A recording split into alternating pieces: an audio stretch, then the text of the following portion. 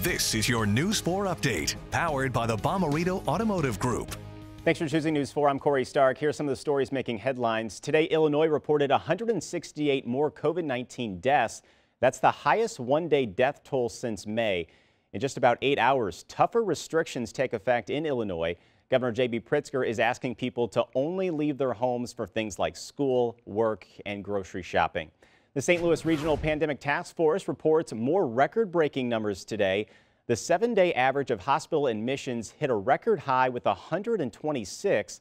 The 7-day average of hospitalizations jumped to 783. That's a record. And the number of inpatient confirmed COVID hospitalizations also set a record at 849. Jefferson County remains a code red, and the situation has gotten so bad the county is now changing its protocols to keep up with COVID cases. So starting tomorrow, the county health department will no longer contact patients to release them from their 10-day or 14-day quarantines. The health director says their staff needs that time to inform people of new positive tests.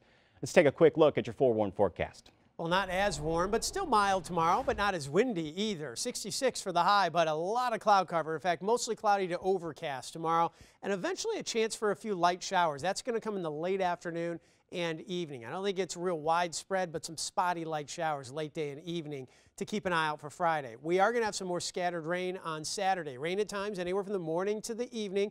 I think a little more persistent washout type rain south of St. Louis, but at times we'll have periods of rain even in the metro with a cold high of 50 degrees. So much colder Saturday and Sunday, but the rain Sunday's mainly in the morning, then dry in the afternoon with a chilly high of 49.